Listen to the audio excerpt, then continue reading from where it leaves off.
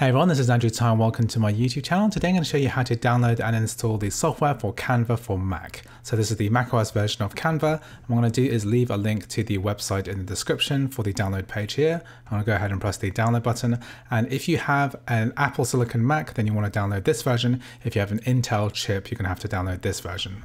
So the quickest way to be able to tell is press the Apple button here and then click About This Mac. And then here it's going to tell you what kind of chip type you have. If it says chip here, Apple M1, then you have an Apple Silicon Mac. If it says that you have a processor that's an Intel CPU, then you're going to need the Intel version of this. So I'm recording this on my MacBook Pro 2021 with the M1 Max chip. So I'm going to be using this one with the Apple chip here. You're going to allow this to download. So then what we're going to do is go to Finder and then go to the download section here and wait for this to complete its download. Once that's complete, we're going to double click on Canva. And now we have the option here to install it into the applications folder. So what I'm going to do is to select this here and drag it over and then drop it onto the applications shortcut there. So now that's complete, I'm going to go to my applications and then we're going to scroll down and find our Canva application, which I'm going to double click on here, then click open. And now we have the Canva application completely open now. And what we need to do is to log in with our account. So I'm going to log in now with my Google account. So once we're authenticated within the Safari web browser, I'm going to allow this to open up Canva.